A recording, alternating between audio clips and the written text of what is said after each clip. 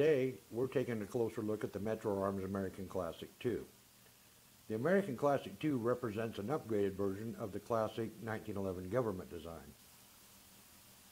Made in the Philippines, the American Classic II is a very well-made handgun. It's a full-size 1911 with a standard 5-inch barrel. But there are some additions to this 1911 that you don't normally see on a stock government model.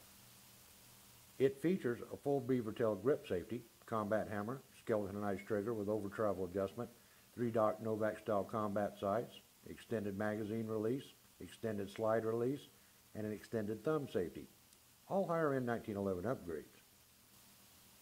The feed ramp came already nicely polished, and the trigger is as slick and smooth as one that's been through a trigger job. Attention to details like this make the American Classic II's price even more attractive. These pistols have a nicely blued finish instead of the parkerized finish you see on many 1911s these days.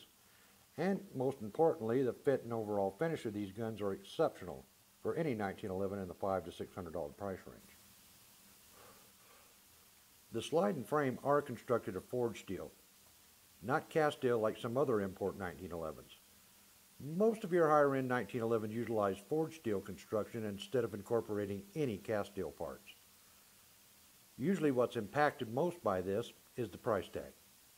Surprisingly, Metro Arms has managed to keep the price down a little bit for this type of quality construction.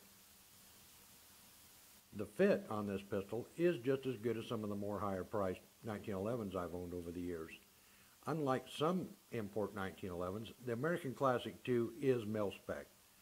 That means you can utilize any aftermarket 1911 parts designed for the government mil-spec pistols without worrying if they'll fit properly.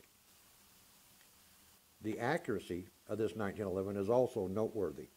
At 25 yards, toppling steel targets pose no problem. The sights came out of the box dead on. The dependability characteristics of this 1911 have so far been great.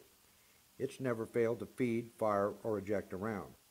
As long as good quality magazines and ammo are used, I don't foresee any future issues.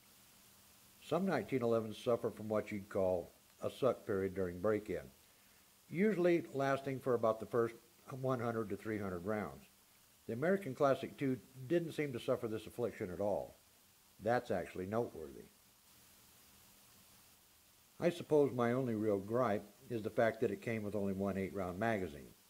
It's not that I don't have a fair number of 1911 magazines already, but shipping a new firearm with a single magazine, well, that just happens to be one of the fastest ways a gun manufacturer can give me a case of the red ass.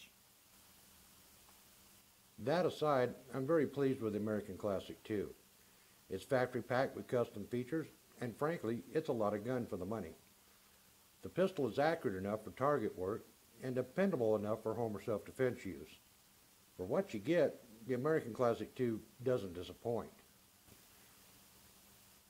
Apparently, there's enough people who don't believe the model 1911 is ready for a tombstone just yet. Sales of 1911 pistols, if anything, are on the rise. The demand seems to be increasing in spite of it not being polymer. Strange indeed.